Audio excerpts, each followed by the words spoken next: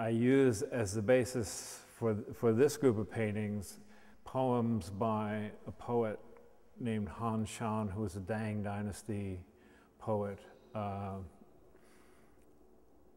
who wrote the kind of Zen nature poems.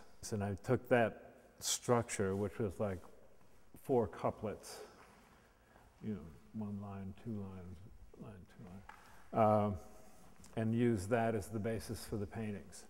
And that's how each painting started, with that basic structure, which also is a form of the grid. So it didn't seem to me too far from other things I've been doing.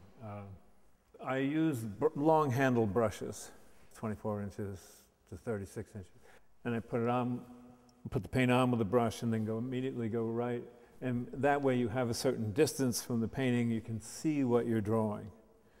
And you can see the totality of the canvas. And then I go back in, after I've done that, I go back in with a palette knife and scrape off the excess paint, do some redrawing, and at some point maybe erase, you know, using paper towel, Bounty. And then there are corrections, and I would erase just by painting white over the existing black line. And these lines start becoming counter figures or ghost figures, and I would use that idea in the construction of the space of the painting. What I like about this is this kind of starkness, and yet there's a complexity to the image.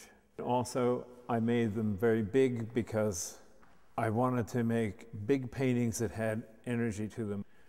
In the poems, they're constantly talking about these monks wandering in the mountains, and they're meditating, and the achievement of truth, you know, you cross this bridge, and it's a very tricky stone bridge high in the Tiantai Mountains. You cross the bridge, and that's where the immortals are living.